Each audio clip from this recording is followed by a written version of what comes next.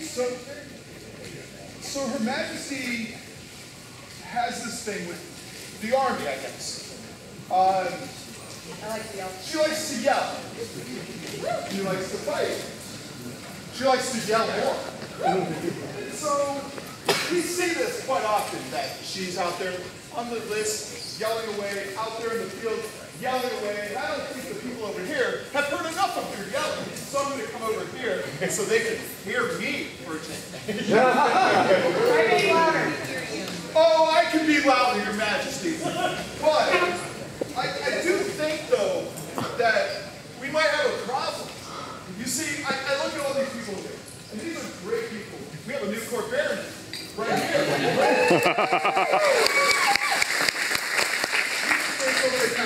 We have a new Laurel.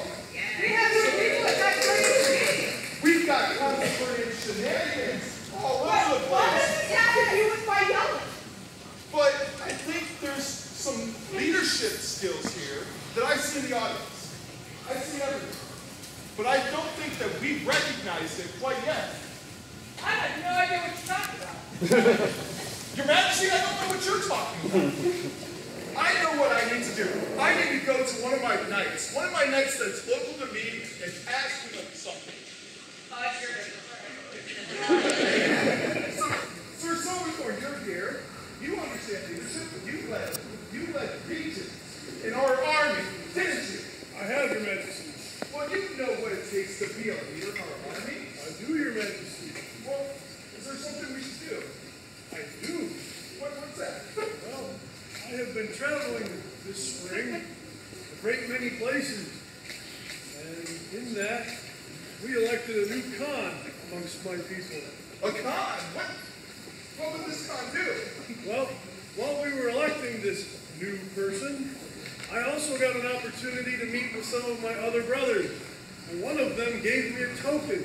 A token? A token that I think would solve your problem.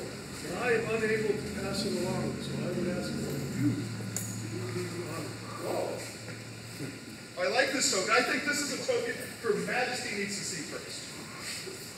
Your Majesty! Sir Silverthorn here. I was here. Oh, no. Yeah. I'm not sure. But I think this token needs to be passed along. I think we could do that. Red Company! Forward! That's what you want. Thank you, Your Majesty.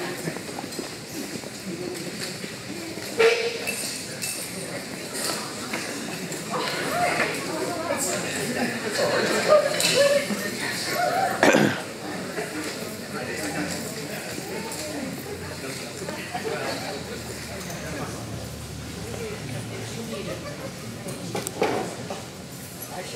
So, Your Majesty, I see a great number of leaders here. I see a great number of Red Company here. But one thing I don't see enough of is I don't see enough of the next level of leadership. So I think we need to fix that.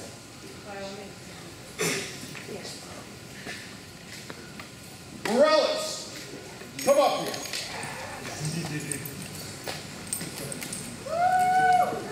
See, hear, and read the words of Wigbeg, king by right horns of the Middle Kingdom, and Neasa, warrior queen of the Middle Kingdom. The leadership and training of these warriors is essential to the strength of the army, and he hath witnessed such excellence in our subject Marellus. Therefore, we do wish to recognize him as companion of the Order of the Gold Mace.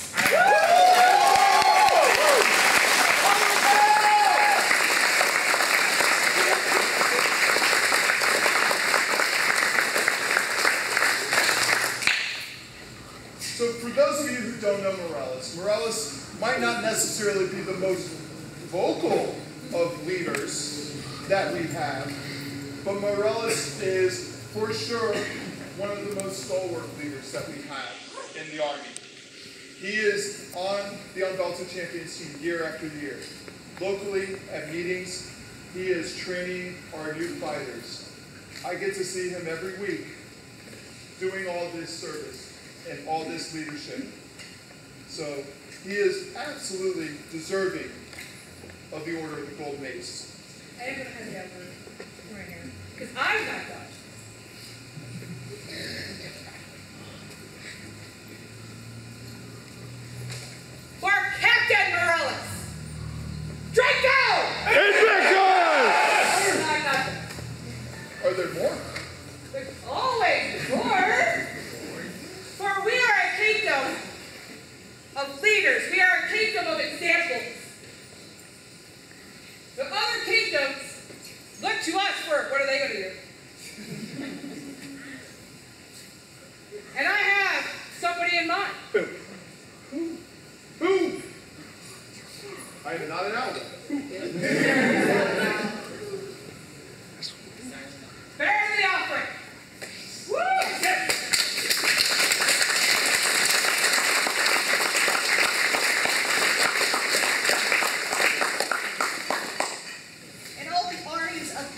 Osprey, there have been many warriors who have fought and led from within the ranks, rising to positions of great honor.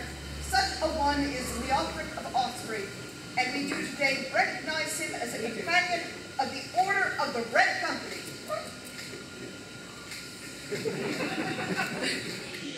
Awesome.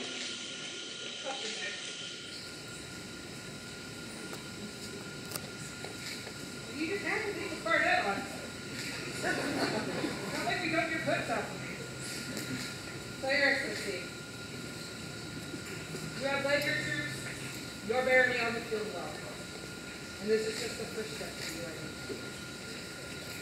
But I need you to move aside. Because I'm not that. Your Majesty. I'm a generous queen. Your Majesty. I just don't fit.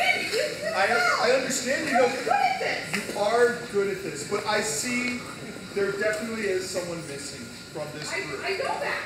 So I know you're not done, but there's someone that also leads not just through their on the field prowess or through their commands, but also through their song. And there's... Don't remind me about some SpongeBob SquarePants and 100 Metaphor Baldwin! Are You're not singing that song! Aye, aye, Your Majesty! I can't hear you! Aye, aye, Your Majesty! Oh, but we have changed it! I will get to that later.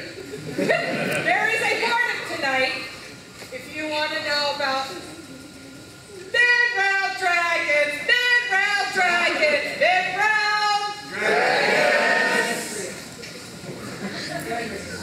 Greetings unto the populace of the Middle Kingdom, and know that we, Big King of the Middle Kingdom, and Neasa, our battle-born queen, right mindful of the esteem in which Baldwin is held by both our kingdom and ourselves for his deportment on the battlefield, do today wish to make him a companion of the Red Company. Huzzah!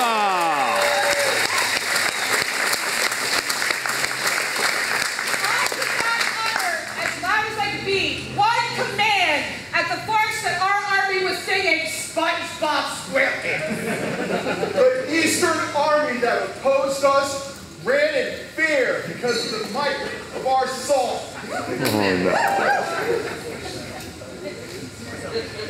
Draco!